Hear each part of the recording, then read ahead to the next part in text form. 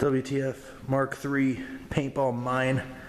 Stack of paintballs, some paper towel to hold it in, a nail with some rubber bands, and a CO2 cylinder held back with a screw, which also doubles as an attachment.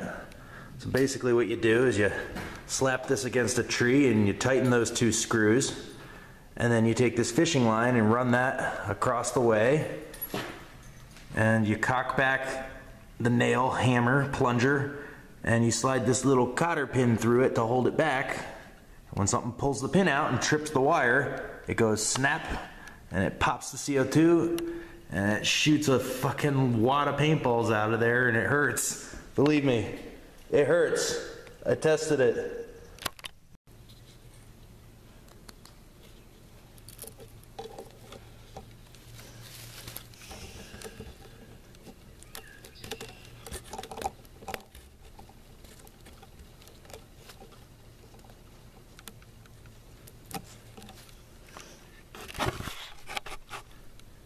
See how that works?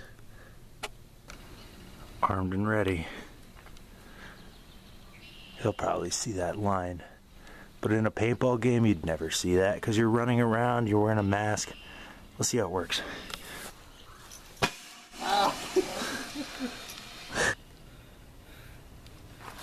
Live.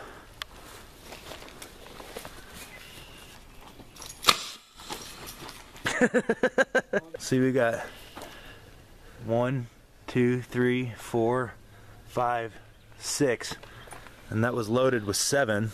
No, I was loaded with 10. 10? Yeah.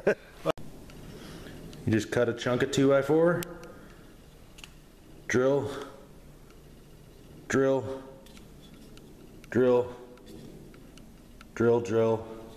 Now you have a receiver block.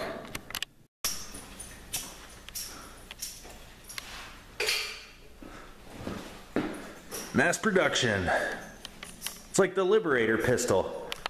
Anyone who hasn't heard of the Liberator pistol, the idea was to scatter a whole bunch of cheap disposable .45 pistols all over Nazi Germany and occupied France, and resistance guerrillas and people, farmers, would pick them up and find them just falling in their fields or whatever, and they'd have something to fight back with. So the idea was if we scatter a million pistols all over behind the lines, it's going to cause a bunch of trouble for the enemy, one way or another. And that's what I'm trying to do here. I'm going to hand these things out at a paintball game and cause a little havoc for the other team. Why not?